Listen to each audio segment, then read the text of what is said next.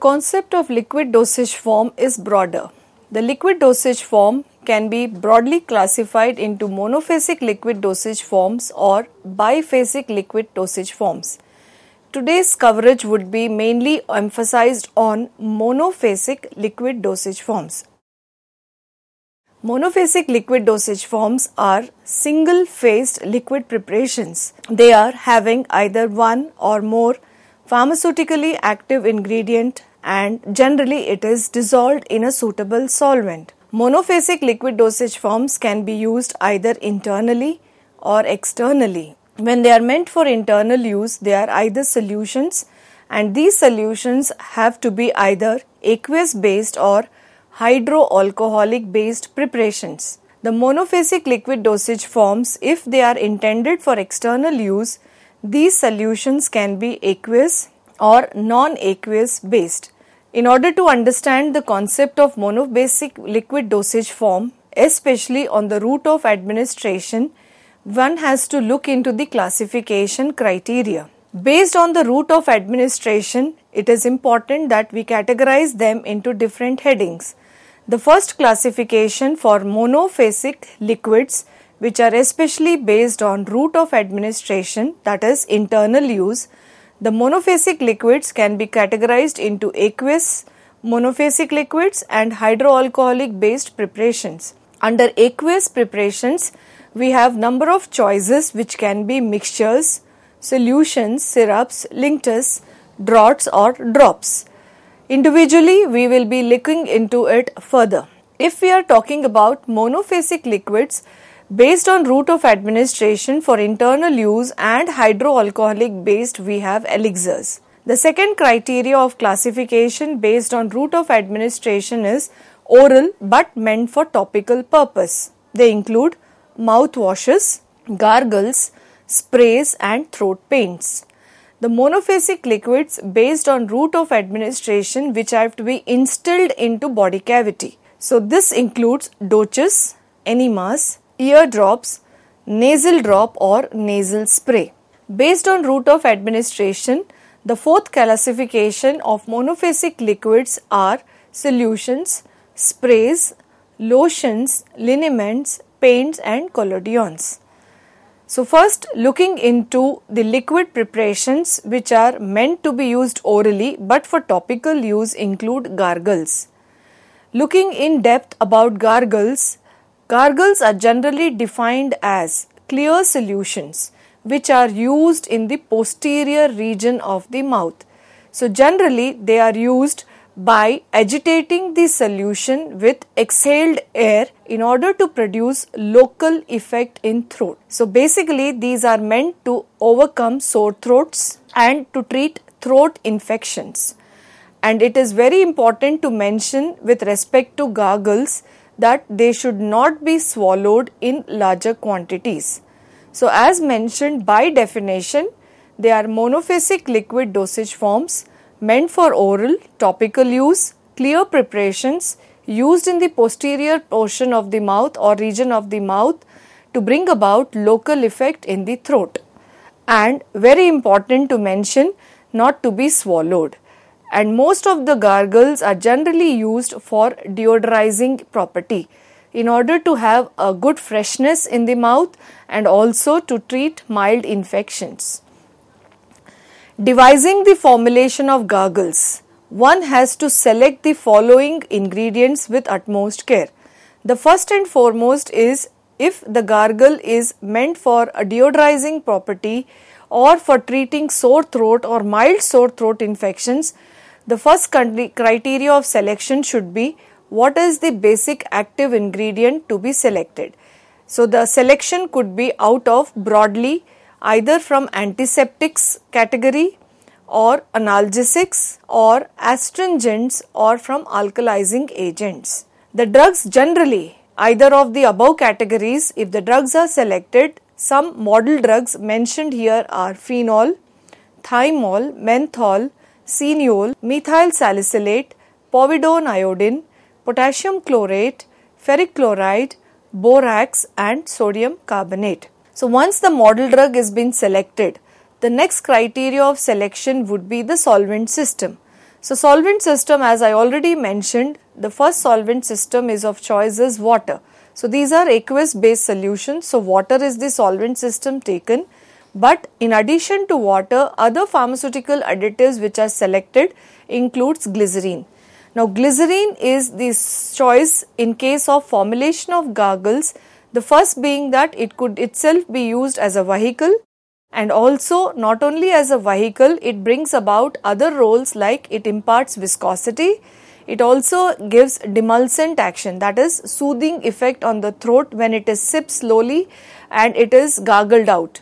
And it is sweet in taste when taken in mouth, and also it helps as a co-solvent by bringing about enhancement of solubility. So glycerine is the one which is generally preferred additive to be added in gargles. Now whenever gargle is to be prepared and compounded, the first criteria to be borne in mind is dissolution. That is, the drug should be highly soluble in the selected solvent system, and the methodology in its preparation would be to dissolve the drug in 3/4 volume of the total solvent and other additives which already I have mentioned, which may be flavoring agent, coloring agent, preservative, or maybe pH adjustments, that is buffering agent. So on selection, all have to be dissolved in 3/4 the volume of the solvent. The drug is to be dissolved, and remaining 1/4 volume other additives of the formula are to be dissolved, and both the mixtures are to be mixed ultimately. And finally, the preparation should be adjusted to volume with respect to the plain vehicle system which is chosen. And it is very important to mention that generally gargles are concentrated preparations. So it is important that whenever the label on the gargle is to be pasted, it should have the proper instructions stating that gargles are concentrated solutions and it should be diluted with warm water before gargling. So the consumer should be made aware that these are concentrated preparations and they need to take water, boil it, and not exactly boil it, warm it and use as a diluent, and then take it in the posterior portion of the mouth and gargle. The gargle, whenever are formulated, a formulation chemist has to bear in mind the selection of the right container and the storage conditions. The containers which are preferred for packing gargles are fluted bottles. Now fluted bottles are generally for two reasons. One reason is that they are colored, they are attractive, and the acceptability by patient will be better. And also sometimes the fluted bottles help in masking the color of the preparation. When talking about storage of gargles, the gargles have to be stored in tightly closed container, especially in cool and dry place. This is very important because glycerine is generally added in gargles. Glycerine being a trihydric alcohol, it has a tendency to escape in the atmosphere if it is exposed. So it is always preferred that the preparation should be labeled with proper instructions of storage. So in this case, it should be labeled as store in a tightly closed container, and the storage condition should be cool and dry place. Also, in addition to this general information, it is important to mention the auxiliary condition which the consumer should be aware of. First and foremost, it should be stated that though it is a monophasic liquid oral topical use, this should be labeled as for external use only. The patient or the consumer is not supposed to swallow gargle. The preparation has to be gargled and thrown out of the mouth. And also the label should have the condition that not to be swallowed in larger quantities. So these are referred as auxiliary condition. In addition to general labeling requirements, additional information is referred as auxiliary labeling condition. Whenever a pharmacist is dispensing this gargle preparation to a consumer or a patient, it is very important to do patient counseling. So while giving instruction to the patient, it is important that the pharmacist delivers the right instructions, which include that dilute the gargle with warm water before use, and also to mention not to be swallowed in excess when gargled. A prescription example with respect to gargle, this is a developed formulation and a very popular preparation referred as potassium permanganate gargle. This is also official in National Formulary in 1979 edition. The formula ingredients are potassium permanganate 25 grams and the vehicle is water which is freshly boiled and cooled in order to make 100 grams. So the methodology of preparation or the compounding procedure is already mentioned. It's very clear. Weigh the specified quantity of the solid, that is the API or the active ingredient, and dissolve it in 3/4 volume of the water and make up the volume with remaining quantity of the solvent and bottle it.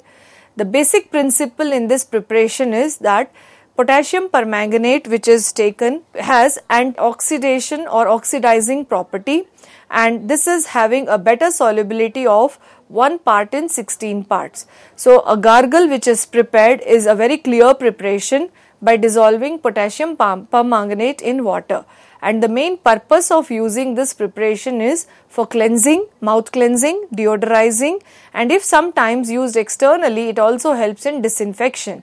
Now gargle generally are preparations because they are very clear preparations. The strength of the preparation generally is preferred to be 1 in 4000 solution. Exclusively talking about the category of potassium permanganate gargle, it can be taken as an antibacterial, antifungal and a disinfectant.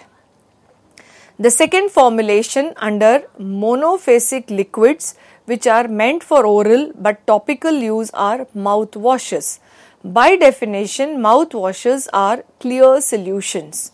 Now mouthwashes are generally intended to be used in front of uvula. Uvula is a tongue kind of portion in the posterior portion of the mouth, and the main purpose of using mouthwash is to clean and refresh the mouth. Whenever a mouthwash is used, it may be used for only cleansing, but also it might be used to treat diseases of oral mucous membrane. Also to cure malodor, that is bad breath. Sometimes due to tooth decay, malodor is seen. So in such context, mouthwash is being prescribed. A mouthwash is generally for cosmetic value to have mouth hygiene, but also it helps in medicinal purposes. A mouthwash formulation, whenever is considered or selection has to be made, the first criteria to be borne in mind is selection of the correct active pharmaceutical ingredient. The API could be either from an antiseptic category or an astringent category, and the vehicle which is selected is generally water, and the water should also be pleasantly flavored. So we need to consider that since it's an oral preparation, it has to have good patient acceptability, so organoleptic criteria should be selected with utmost care. And also important to mention with respect to mouthwash is that it should be used after dilution with warm water. So generally mouthwashes available in market today are ready to use, but otherwise also preference is availability of mouthwashes. So the labeling instruction should be read carefully, and accordingly the patient should be counselled of dilution with warm water and not to be swallowed in larger quantities. So whenever we are talking about the mouthwashes compounding, the same methodology is adapted, which is adapted in case of solutions. That is, the whole volume of the formula is divided into two parts. The first part, having 3/4 capacity, should be taken, wherein the drug should be dissolved and solubility should be effected, and then the remaining additive should be dissolved in the solvent system, which is the 3/4 volume, and then final volume adjustment should be made with the 1/4 volume of the solvent which is left behind. Talking about the containers for mouthwashes, again it is important to mention here that mouthwashes are generally packed or stored in fluted bottles. So fluted bottles are mainly selected from stability and cosmetic purview. So when we talk about fluted bottles, since these are for cosmetic value, it is important that the bottle be attractive and the patient acceptance becomes better. Talking about storage of mouthwashes, the mouthwashes also are recommended to be stored in tightly closed containers, and the storage condition is to be stored in cool place. Again, as the co-solvency can be taken into account while devising the formulation of a mouthwash, These solvents can volatilize if packed not correctly or stored correctly. The additional labeling requirements to the regular labeling conditions include, it's though meant for oral use, but again this is only for topical purpose, that is for cosmetic value of cleansing the mouth. It should have a label condition that for external use only. It is only when to be mentioned that it is to be taken in the mouth is to be rinsed and the preparation has to be thrown out. That's why it has been referred as for external use only. And very important to mention that this is an external use preparation and it should not be swallowed in larger quantities.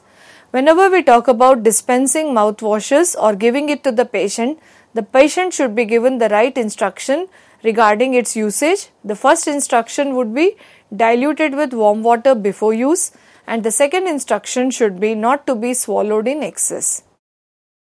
Now, since gargles and mouthwashes both are meant to be used in oral cavity, it is important to know the difference or to know in comparison how gargles are different from mouthwashes.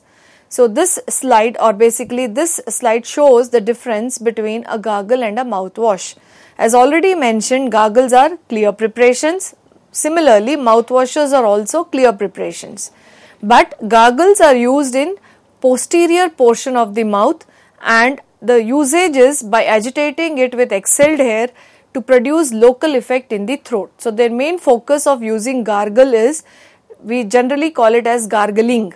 So when we take the preparation in the mouth, we try to swallow it in near to the uvula, that is the throat portion. We gargle it and then we throw it out of the mouth. Whereas in case of mouthwash, it is also taken in the posterior portion of the mouth and it is just rinsed. The mouth is rinsed and it is thrown out. So basically the difference is with the main intention that gargles are to be meant for throat and mouthwashes meant to be used in the mouth. And both are categorized under monophasic liquids meant for oral cavity, or we also call it as special use. The next difference is that gargles are used to relieve soreness in mild throat infection. So generally gargling is done whenever a patient or an individual has a throat problem and they are giving a deodorizing effect. Sometimes general gargling is for better mouth hygiene, whereas a mouthwash is generally used to clean and refresh mouth. So for medicinal value, mouthwashes are less recommended, and at the same time mouthwashes have good perfume. So it gives a refreshing feeling in the mouth, and also a good feel and breath would be having perfume. Next is mainly that the mouthwash is intended for its cosmetic value. So as already mentioned, it's mainly for enhancing the confidence level of an individual because of its perfume nature. Gargles on the other hand are highly medicated. So basically gargles have an active pharmaceutical ingredient having some therapeutic value, whereas mouthwashes are rarely having a medicinal agent. But sometimes a mouthwash can be used as a gargle, because the purpose of mouthwash, though it is cosmetic value, but sometimes the deodorizing effect is also to be felt from the throat area. So it is also confused at many times that gargles and mouthwashes are same. So the major difference is gargles are to be used in the throat and generally medicated, whereas mouthwashes are for cosmetic value and are only for cleansing the mouth. One prescription example for a mouthwash is popular preparation zinc sulfate and zinc chloride mouthwash. It's an official preparation in British Pharmaceutical Codex.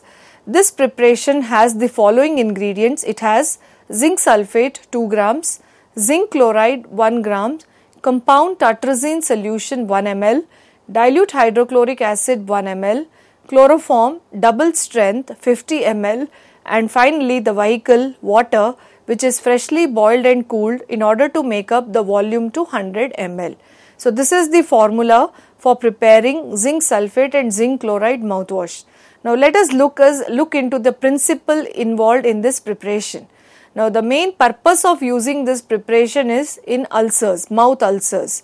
So basically this has an astringent ingredient and for wound healing. In case of wound healing, we refer to the mouth ulcers or the blisters or the wounds which occur in the mouth. So in order to cure that, we are recommending this preparation. Now zinc chloride also desensitizes the teeth, whereas zinc sulfate and zinc chloride are very importantly highly soluble in water. So they give us a very clear preparations. The preparation may have liberation of oxychloride, which is generally present in zinc chloride, and this may make the preparation turbid. The purpose of adding hydrochloric acid is to dissolve this oxychloride which is present in zinc chloride, because as a thumb rule, liquid dosage forms are clear preparations. So the turbidity which is coming in temporarily due to the release or the presence of oxychloride, that is taken care by adding hydrochloric acid in the formula. Chloroform water is added because of its flavoring property and preservative property, and tartrazine is added mainly as a coloring agent.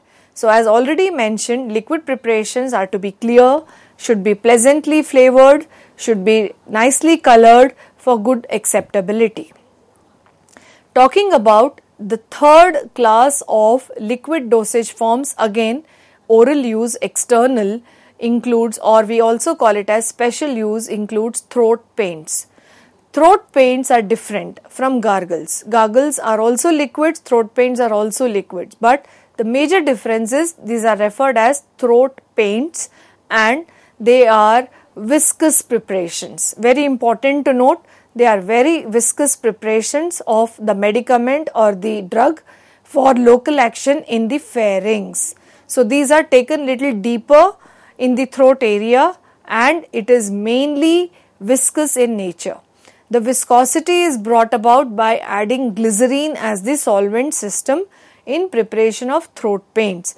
Now the purpose of glycerine is being a viscosity imparter, and at the same time it will not get washed away faster by saliva, because anything when we take in mouth, our salivary secretion increases and saliva might drain out the preparation and it will not allow the throat paint to remain in contact with the affected area in the throat to give medicinal value or therapeutic action. So the viscosity imparted by glycerine will help in attaining prolonged action. Very important to mention with respect to throat paint is, throat paints have to be applied with a brush. So you need a brush to be dispensed along with the throat paint in a bottle, and right instruction should be given to the patient. Generally, throat paints are used in the treatment of inflammation of the mouth and throat. Some named diseases or the medical terminology to understand inflammation of mouth or throat are stomatitis, pharyngitis, laryngitis or tonsillitis. So when a person or a patient is suffering from any of these disease states, a throat paint is recommended by a physician. Talking about formulation of throat paints, the first thing to come in mind is selection of the right drug or the active pharmaceutical ingredient.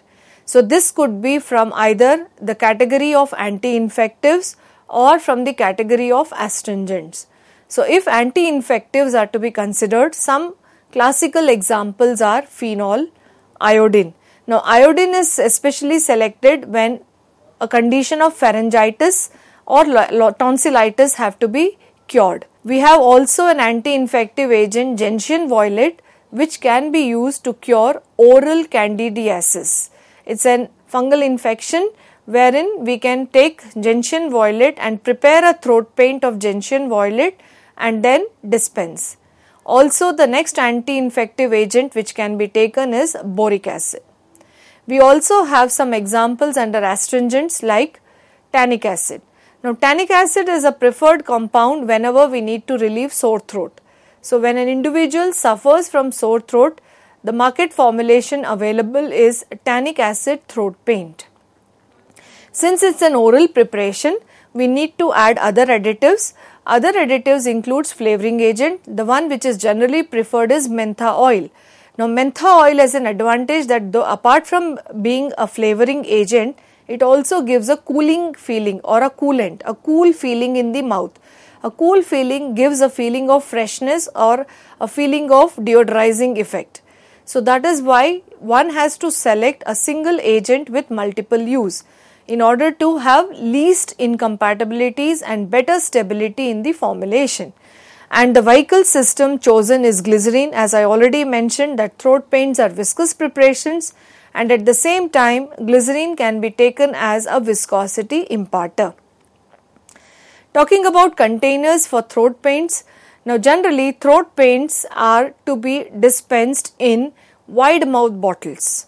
This is very important to mention that throat paints are to be dispensed in fluted wide mouth bottles. Now wide mouth bottles have a bigger mouth and they have a screw type lid.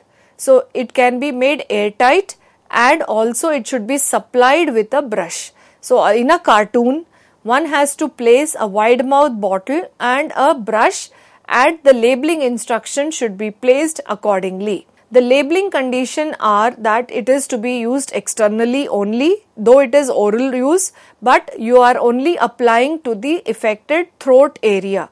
This preparation is not to be swallowed.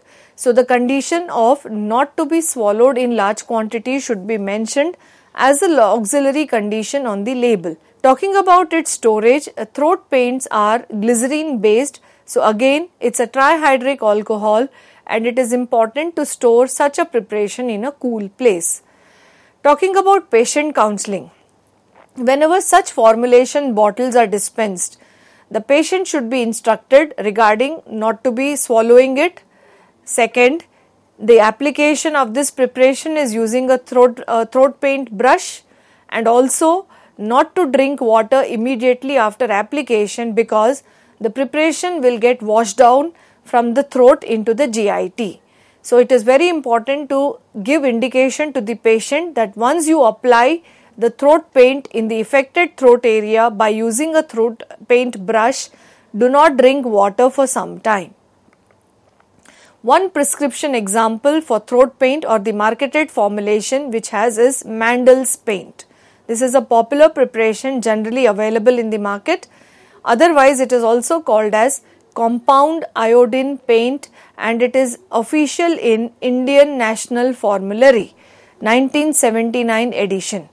The ingredients of this preparation are iodine 0.31 grams, potassium iodide 0.62 grams, water 0.62 ml, mentha oil 0.1 ml, alcohol 90% strength 0.94 ml and glycerine to make 25 ml. So when this formulation is prepared, the principle involved is iodine is an anti-infective, that's why it is taken. Potassium iodide helps to be an expectorant and this will be useful in dissolving iodine. So when iodine and potassium iodide are taken together, it forms polyiodides. Polyiodides are better water soluble than plain iodine. So since the preparations are liquid preparations, monophasic preparations meant for internal use, it is very important to mention that the preparation should be clear. And alcohol is also added in order to facilitate the solubility of iodine. Mentha oil is used in the preparation mainly for its flavoring property, and glycerine is selected as the vehicle mainly because of its viscosity and preservative property. Talking about the fourth type of formulation, so till now we have discussed gargles, mouthwashes, throat paints. The next in line is eardrops. Now eardrops, again if I go with the definition, eardrops are liquid dosage forms, monophasic type, meant for special use. These are not for oral, these are referred under special use, that is in body cavities. So by definition, they are generally solutions, suspensions or emulsions of drugs in water or glycerine or propylene glycol. So fundamentally, eardrops are plain preparations just having active ingredient and a suitable vehicle which can be water, glycerine or propylene glycol, and they are intended to be installation into the ear. So we use it for the ear purpose, and the main purpose of using in the ear is to remove excessive cerumen. excessive cerumen is nothing but ear wax. It has been observed that the ear wax may lead to hearing impairment, or there might be no clarity in hearing. So for that reason, ear drops are recommended. That when ear drops are instilled into the ear, it helps in softening the ear wax, and then audibility becomes much better. Ear drops are also used to treat infections, inflammation or pain in the ear, and for cleaning and drying of ear. Talking about formulation of ear drops, basically the selection importance is with respect to vehicle. As these are also viscous preparation, the preference of vehicle should be out of either glycerine, propylene glycol or liquid polyethylene glycols. It is also important to consider that while selecting the suitable vehicle, viscosity should be borne in mind. These are viscous preparations. Otherwise, if it is too fluid, they may go in deeper ear canals and stay there for longer time, which may lead to bacterial infections. Generally, anhydrous glycerine is used, which is important because this will help to remove moisture from swollen tissue in the ear, which might be due to some ear infections, and also such a vehicle would help to reduce inflammation and reduce the moisture available for ear infections. So advisably, sometimes plain glycerine preparations can themselves be used as ear drops. Also, it is important that secretions in ear are generally fatty based. So you need to select a vehicle which is immiscible with water, and aqueous solutions are generally not preferred for otic use. That is, for ear use we prefer fatty or immiscible type or non-aqueous type of solvents. Rather, we avoid aqueous type of solvents. Now, eardrop formulation, the main purpose is, as I already mentioned, removal of wax. So mineral oils, vegetable oils or hydrogen peroxide is preferred, and the drug category can be either from analgesics, antibiotics and anti-inflammatory agents. Preservatives can be from different categories, and generally methyl paraben and propyl paraben is selected, and compounding procedure is same as that of gargles. Container for ear formulations are generally in dropper bottles, and the patient counseling should be that the head should be tilted to one side and specified number of drops should be placed in the ear, and a cotton plug should be placed over it in order to retain the preparation for 15 to 30 minutes. And it is very advisable to roll the bottle in hand so that it comes to the body temperature when it is instilled. This is a classical example of an eardrop, that is sodium bicarbonate eardrops BPC. The principle here involved is sodium bicarbonate is generally added in 11 parts of water with its solubility criteria. Glycerine is used as a viscous vehicle and also to avoid the harsh effect of sodium bicarbonate. So this is again a prophylactic preparation for softening ear wax. So in today's series we have seen some of the general liquid dosage form monophasic type. So today we discussed gargles, mouthwashes, throat paints and ear drops. In my subsequent series, the other categories under monophasic types will be dealt upon. Thank you.